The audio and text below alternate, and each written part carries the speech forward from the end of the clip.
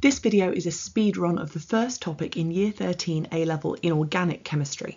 It's intended as a final prep before an end of topic test or your actual A-Level exams, so see the rest of the channel for some more detail. Period 3 are the third row of the periodic table, and the 8 elements listed in this period all have 3 shells, so their electron configuration ends with either 3s or 3p. The general trend across the period is that atomic radius decreases because all the atoms have the same number of shells and therefore shielding, but there's a higher nuclear charge, and therefore there's a stronger electrostatic attraction between the positive nucleus and the negative electrons in the outer shell. The first ionisation energy increases as we move left to right across the period due to the increase in strength of the electrostatic force between the nucleus, where we're adding an additional proton each time, and the outer shell electron, with the exceptions of aluminium, which has its highest energy electron in the 3p subshell rather than the 3s subshell where it was for magnesium, and sulfur, where for the first time we have 2 electrons sharing a 3p orbital and therefore repelling one another more strongly than the unpaired electrons. The differences in melting point as we look at the period can be explained by their structure and bonding. Sodium, magnesium and aluminium have metallic bonding, and this requires a relatively large amount of energy to overcome, and so therefore these metallic elements have relatively high melting points. Magnesium and aluminium have higher melting points than sodium because they have more outer shell electrons and also a higher charge on the cations, and both of these contribute to a stronger electrostatic force of attraction. Silicon has a very high melting point indeed because it forms a giant covalent structure. Phosphorus, sulfur, chlorine and argon have comparatively low melting points because these are held together only by weak van der Waals forces. But also we can see that sulfur as the largest molecule has the highest melting point of those 4 as it has the most electrons and therefore the strongest van der Waals forces, followed by phosphorus, P4, followed by chlorine, Cl2, with monatomic argon being the lowest. The first Year 13 content is about the reactions of sodium and magnesium with water. Sodium reacts very vigorously with even cold water to make sodium hydroxide, which is an alkali which turns universal indicator blue, and also a large amount of hydrogen gas, which we can demonstrate by igniting it and listening for that characteristic squeaky pop. In contrast to this, magnesium reacts very slowly with cold water. It undergoes the same process, making magnesium hydroxide and hydrogen gas, but you're unlikely to see more than a few very small bubbles. Gradually over time, if you watch a solution that's had an indicator added to it, it will slightly change colour. However, if you react magnesium with steam rather than cold water, this is a much more vigorous reaction, and it also forms a different product, making magnesium oxide rather than magnesium hydroxide. We also see a bright white light, and that magnesium oxide is a white solid. You need to know the formulae of the period 3 oxides and the observations as they form. Sodium is extremely reactive and reacts with oxygen even when it's cold, but if you do burn sodium in oxygen, it burns with a yellow flame and produces a white solid with the formula Na2O. Year 7s everywhere love to make magnesium oxide by putting magnesium in a Bunsen burner, so you hopefully remember that this makes a bright white light as it forms, and the oxide itself is a white powdery substance. The next few elements all react in similar ways. Aluminium reacts with oxygen at high temperature to produce a bright white light and a powdery aluminium oxide, which looks almost like a white smoke. This is the same extremely corrosion-resistant aluminium oxide that coats the outside of anything that's made of aluminium. Silicon also reacts with oxygen, releasing a bright white light, but only at extremely high temperatures and often having to use something like magnesium as a fuse to start the reaction. Phosphorus will also react with oxygen to release a bright white light and a white powdery substance.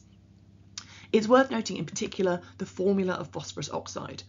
Here phosphorus has an oxidation state of 5, and that might lead you to believe that the formula should be P2O5, but it's not, it's P4O10, because this isn't an empirical formula, it's a molecular one, so this doesn't represent the simplest possible ratio, but the actual number of atoms in the molecule. Then we have sulfur, which can react with oxygen to make either sulfur dioxide or sulfur trioxide. We discussed the importance of structure and bonding for explaining the melting points of the period 3 elements, and that's also true when we think about their oxides. Sodium oxide is ionic and therefore has a relatively high melting point because it takes a lot of energy to overcome that strong electrostatic force of attraction between the positive sodium ions and the negative oxide ions.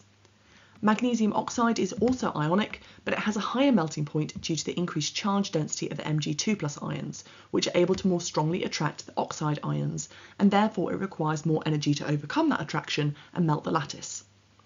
Aluminium oxide is ionic, but it does show some covalent character, and this can be explained by the electronegativity difference being less big, or alternatively by the small aluminium ion with a high charge being able to get close to the oxide ion and distorting the oxide charge cloud. Silicon dioxide is a giant covalent structure, and therefore it has a very high melting point due to the large amount of energy required to break the strong covalent bonds.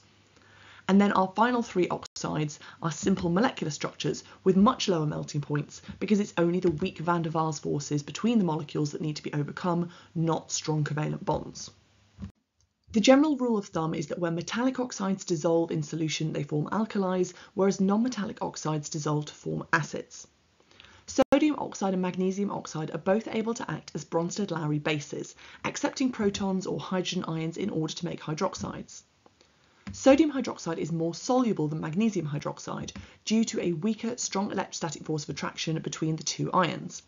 Therefore, it dissolves more easily, and therefore it releases more hydroxide ions, and this leads it to have a higher pH, even if they're the same concentration, and even though magnesium hydroxide is still alkaline.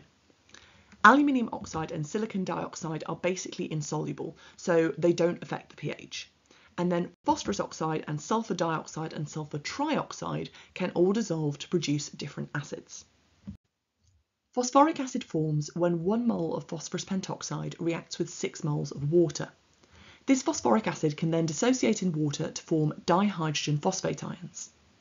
Sulfur dioxide can react with water to make sulfurous acid with the formula H2SO3, whereas sulfur trioxide can react with water to make the more familiar sulfuric acid.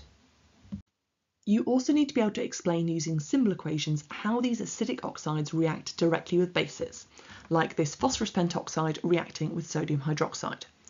Now these can be a little bit challenging to remember, and I personally find it helpful to imagine that you're dissolving it to make an acid first.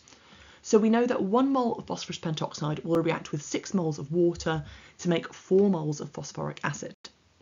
So if I now take those 4 moles of phosphoric acid, I now have a standard acid-alkali reaction, where 1 mole of hydrogen ions combines with 1 mole of hydroxide ions to make 1 mole of water.